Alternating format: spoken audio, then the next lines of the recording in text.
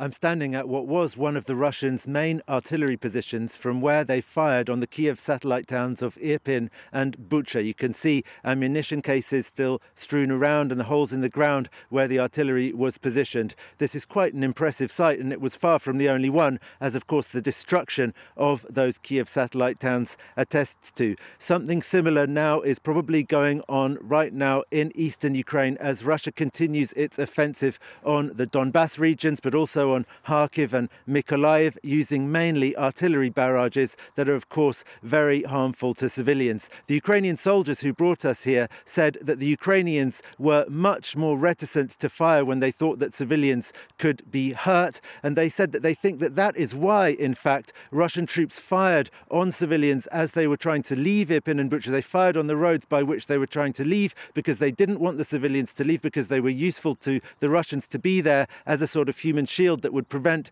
Ukrainian artillery from firing on them. According to the Ukrainians, the Russians did not have the same kind of scruples at all and fired a lot more indiscriminately on residential areas of these Kyiv suburbs. The soldiers who we came here with say that they are now preparing to go to the east themselves. I asked them if they were scared. They said, yes, of course, you'd be crazy to not be scared, but they nevertheless said that they were confident that the Russians would not be able to take control of Donetsk and Luhansk oblasts as they have said they want to, and that the Ukrainians would win the day in the end.